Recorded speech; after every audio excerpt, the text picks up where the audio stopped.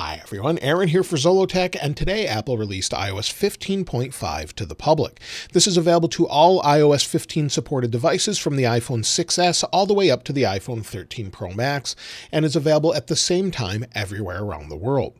Now this particular update can vary greatly depending on whether or not you're a beta tester or you're installing it coming from iOS 15.4.1, meaning that it could be anywhere to 5 gigabytes or it could be as little as a gigabyte or so, depending on your device. So it just varies depending on what device you're using and what version you're actually coming from. Now, along with this, Apple also released iPadOS 15.5, watchOS 8.6, along with tvOS 15.5, macOS 12.4, and HomePodOS 15.5.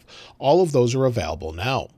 Now, as far as the build number, let's take a look at that, and then we'll talk about what's new. So we'll go to Settings, then we'll go to General, then About. You can see the build number is 19F77, and this particular update is the same version that you had if you were on the release candidate, meaning that if you're a beta tester, you just had it about a week early or so. So just uninstall the beta profile, reboot, and you'll already be on the final version. If you're not on a beta test, then you should have the update. Now, as far as what's new, well, this particular update does have a modem update in it if you're coming from the public version of iOS 15.4.1 or earlier, meaning maybe you were having issues with connectivity, switching between 4G and 5G. That's been updated as well in this update, so hopefully that's better if you were having issues with it. As far as new features and changes, well, the first thing has to do with Apple Wallet. So if we go into the Wallet app, within the Wallet app, you'll see we have Apple Cash. If you have an Apple Cash card, you can now send and request money. You see the options here where you can press send or request, and you have those options built in. Now, if you go to pay at a terminal, they've updated the card as well. You'll see if we want to pay, it says debit Visa. Prior to this, it was Discover. So now it's Visa, and they've just changed the networks that it works from. Also within Messages, they've updated it so it now says Apple Cash. You have an Apple icon in Cash, where before it said Apple and Pay. So nothing huge, but that's below where you actually put in your text messages. You can just tap, and then you can pay directly from Apple Cash if you're paying to someone that can receive it. So that's been updated. And then also being tested on Apple's own campus, you'll soon be able to tap to pay using your phone to another phone. So that's something that's built into the code that's not yet available, but that's something coming in the future. Now, as far as other updates and changes, well, there's changes to podcasts. So if you use Apple's podcast app, there's some new settings under Settings and then Podcasts.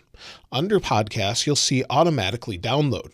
Now you have the option to delete more of those shows after you've downloaded them based on a time duration. So you can have it download and keep the latest episode per show, 2, 3, 5, 10 episodes per show, or the last 24 hours, 7 days, 14 days, 30 days, or all episodes.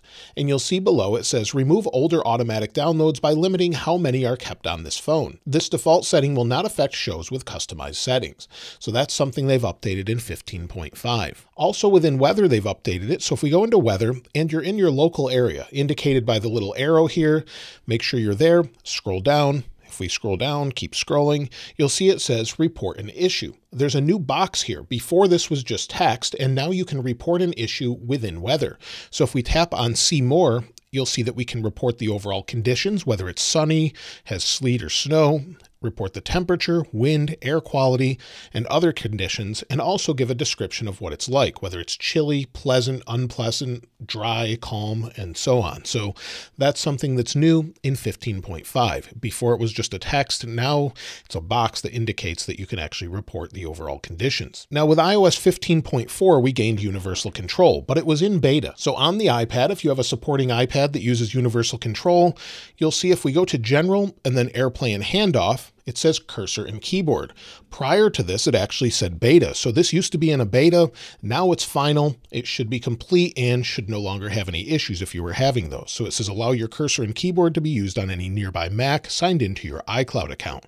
It just used to say beta. Now it's complete and no longer in beta. Now, if you play a lot of games on your iPad or your iPhone and you use maybe a controller such as PS5 or an Xbox controller, well, on the PS5 controller, developers can now enable the triggers to actually give feedback. So where the PS5 DualSense adaptive triggers work really well on a PS5, developers can now implement those changes and give you feedback through the triggers if they want to set that up within this update. So that's up to the developers.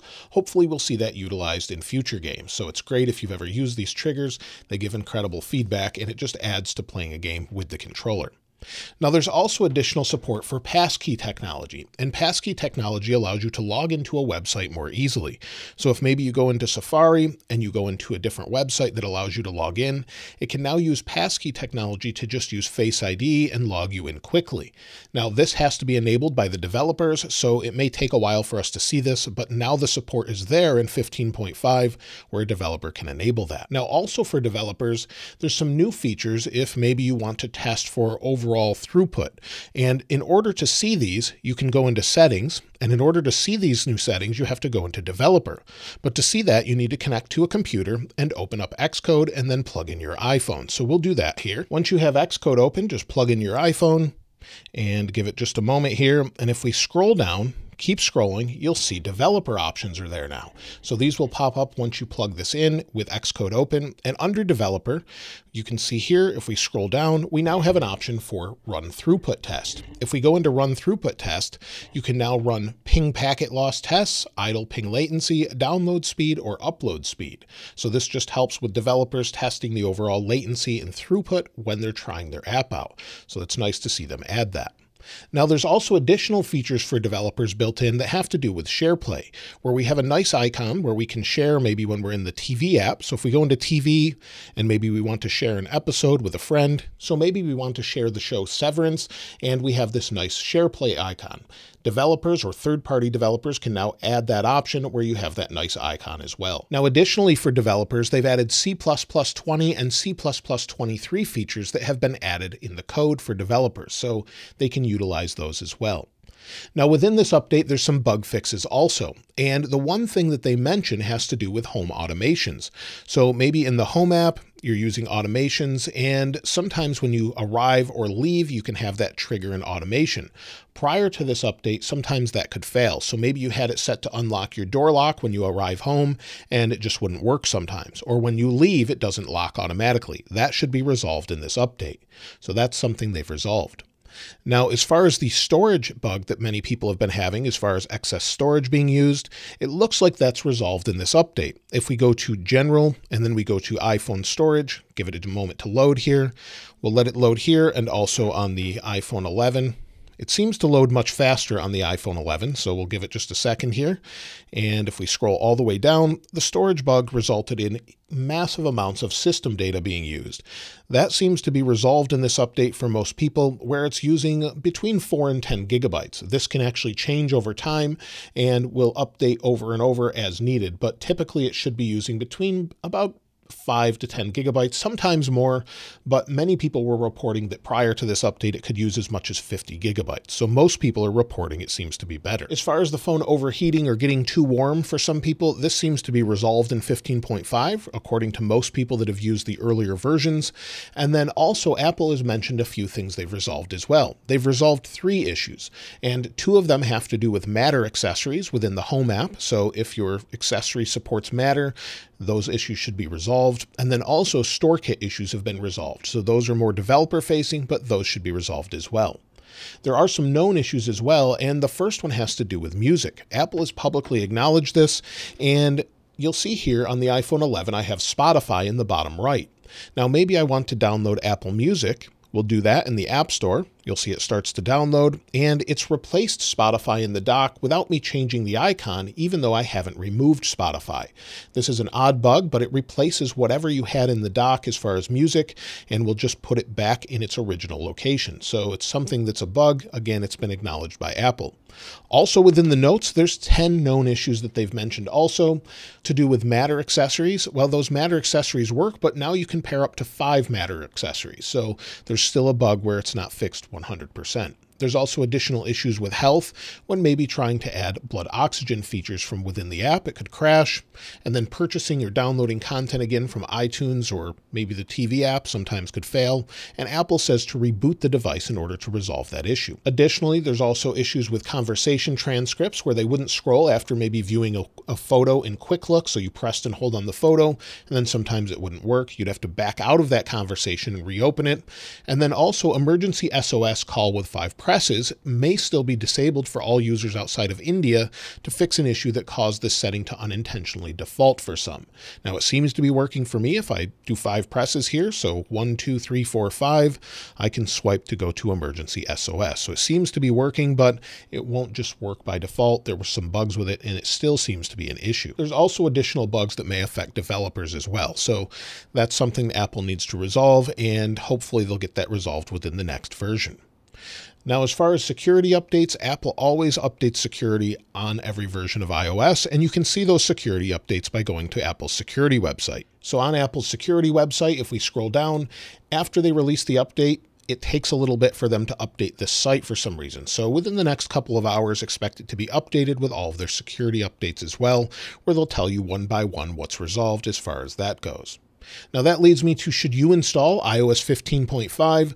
And I would say absolutely. If you're coming from iOS 15.4.1, due to security updates, additional features and bug fixes, and most people saying it has a positive impact on their battery, I would definitely recommend installing it. So if you haven't installed it already, I would recommend that. As far as battery life goes, it's been pretty good overall. Most people are getting through a day without a problem. And if we go into my battery health, you'll see is at 100%. I put this on the charger at night, every night, and charge it in my car wirelessly. So I don't do anything special, but it seems to last just fine.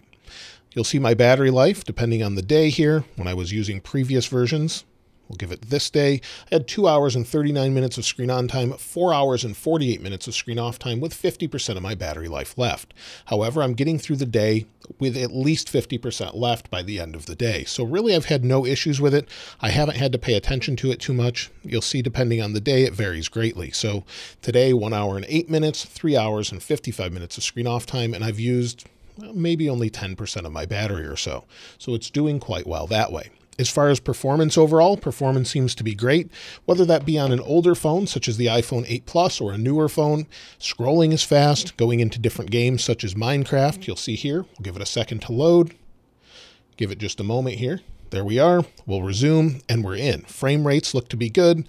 There's no issues here, and it seems like it's running just fine. It actually loaded nice and fast when I actually loaded this map, and it seems to be performing as you would expect. So most people with these updates that were running the betas and the release candidate have said that it was really performing really well on older devices as well, including the iPhone 6s and SE. Now, as far as future updates, it's possible we could see iOS 15.5.1 to address those additional known issues that I mentioned before, and then also we could see later this week iOS 15.6 Beta 1. Typically, the week they release the public updates, they'll release a beta for the next version, or it could be next week that they release the beta. But typically, we'll have iOS 15 betas all the way up until September, where we'll have iOS 16. So that's normally what Apple does. And then, of course, on June 6th, if you haven't heard already, Apple's having WWDC 2022, or the Worldwide Developer Conference, and that's where they show the next version of iOS and iPadOS and macOS every single year. So we can expect iOS 16 Beta 1 starting on June 6th, and then again a final release usually in September around the time of the iPhone 14. And so that's everything in iOS 15.5. Not a huge update, but some nice changes and bug fixes. I would expect bigger updates with iOS 16. So expect that hopefully fairly soon. In a couple of weeks, we'll see what that entails, and we'll see everything in iOS 16. Now, if you found anything else in iOS 15.5, I'd love to hear from you in the comments below. And if you'd like to get your hands on this wallpaper, I'll link it in the description like I normally do. If you haven't subscribed already, though, please subscribe. And if you enjoyed the video, please give it a like. As always, thanks for watching. This is Aaron. I'll see you next time.